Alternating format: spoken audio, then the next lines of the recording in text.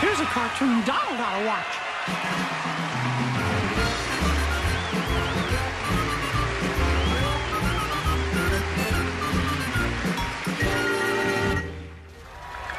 Welcome back to Smarty Britches, the game show for smart people.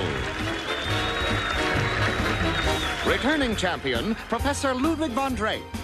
And new contestant, Mr. Goofy. Prepare for your final Smarty Britches quiz questions. The category, questions that Goofy could never answer in a million years.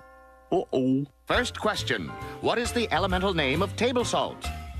Sodium chloride. Correct. Second question, at what point of the year is the Earth... Wow! Winter solstice. farthest away from the sun? Correct again, Professor. And the next question is... What is psychic ability? Correct!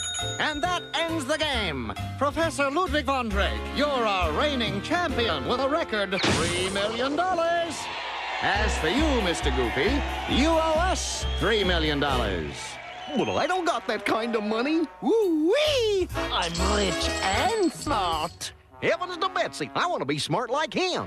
Well, there may be hope for you yet if you go back to school. Beginning with elementary school. Yup, tiny.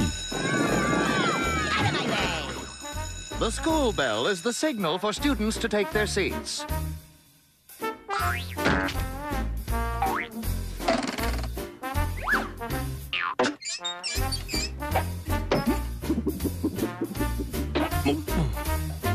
The bell also signals recess. Out of my way. Whoa! Heavens to Betsy! I said out of my way.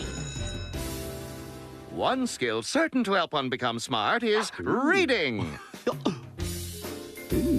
The Three Musketeers. Shh. Oh, sorry. The Three Musketeers. Heavens to Betsy.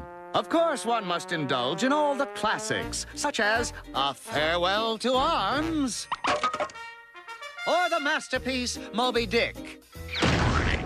Yes, being smart is synonymous with being well-read. Soon, the student advances to junior high school.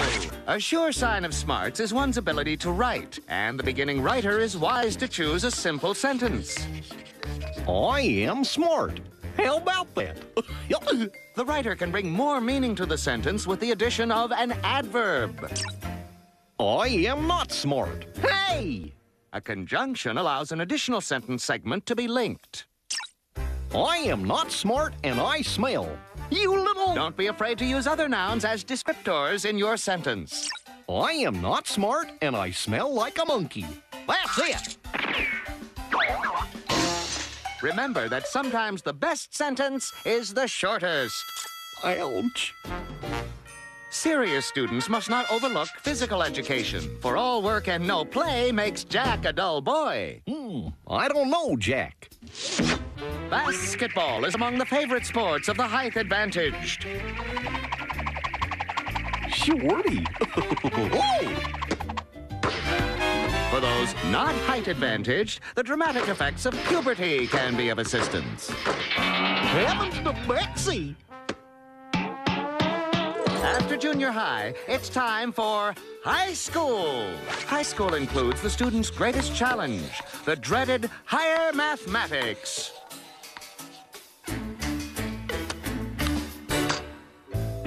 All you have to do is add this roundabout to the whatchamacallit subtracted to this thingy, which equals this here pointymajigger. Oops, forgot the decimal point. Heavens to Betsy! Stand still, would you? Many students struggle with higher mathematics, but one must never forget the basics, such as subtraction, addition, division, and, of course, multiplication.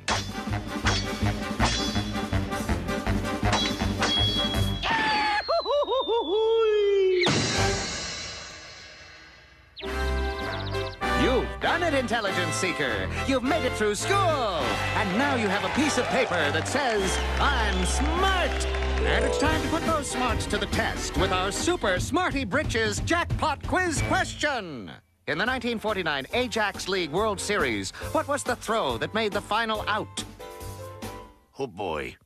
Oh, that's a toughie. He doesn't know the answer? Heavens to Betsy! That's correct. Huh? It was a throw from pitcher Tommy Heavens to second baseman Billy Betsy. Heavens to Betsy, Mr. Goofy. You're our new Smarty Britches champion. I am.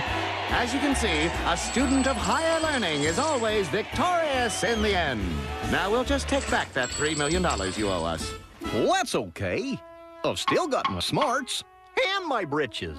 Huh?